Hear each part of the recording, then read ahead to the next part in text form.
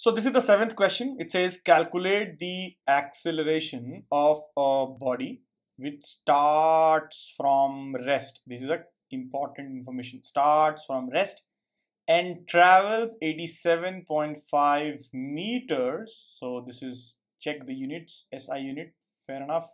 And in 5 seconds. So in is missing here, in 5 seconds. Okay. So calculate the acceleration of a body which starts from rest. So hence let's write down what is given. So basically you have to find out acceleration. So this is not known.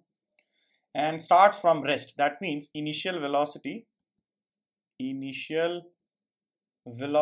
of the object is equal to u is equal to 0.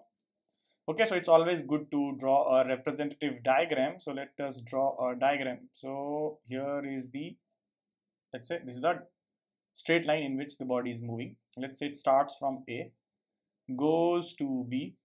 Okay, and it says that travels 87.5 meter in 5 seconds. So let's say we start from t equals to 0 and t is equal to 5 is the window I am talking about. Here what information is given? U is 0 and here v is unknown, not known, so put a question mark. Acceleration is also unknown, but this distance s, this distance s is known, it's given. How much is it? S is clearly given here, see, 87.5 meters and it is in SI unit. So this is what I would be taking care of while solving. Now let's go back to our calculation. So initial velocity is 0 and t is equal to 5 seconds. So write 5 seconds and s is equal to how much? 87.5 meters. Now how do we approach this? So one way most of students do is they first write down the three equations. So v is equal to u plus at is the first equation of motion.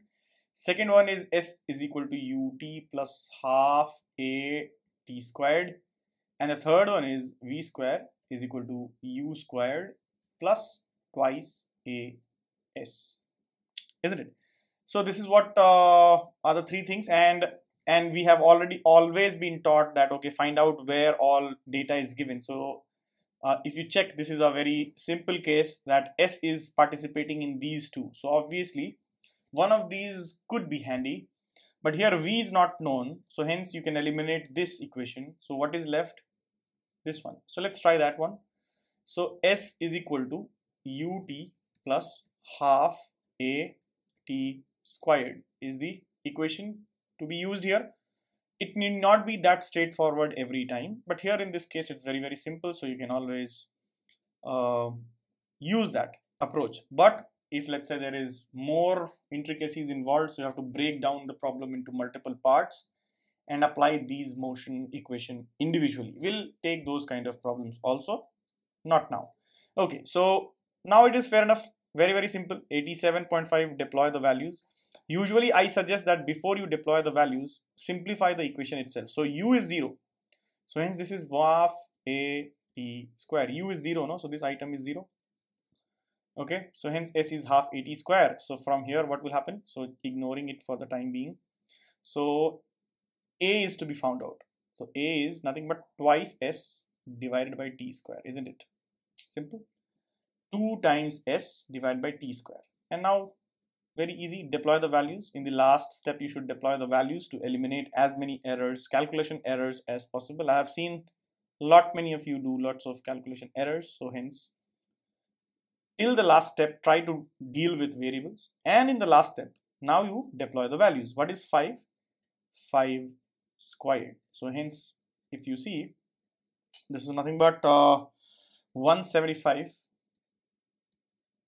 Am I right? Yeah, 175. Okay, divided by 25, and this is nothing but 7, right? 25 sevens are 175, but you have to also give the units. Always remember, this is error zone. Okay, error zone where you don't write the units, so units will be in SI units, right? So 7 meter per second square, right? So always note error zone. What is error zone? Forgetting units in physics is dangerous. do not forget to write units, right? So in physics, units are like soul of the entire problem. So you don't write unit, it's meaningless, right? So only 7 means nothing. 7 kilos, 7 meters, 7 seconds, what? So hence meter per second square is the acceleration.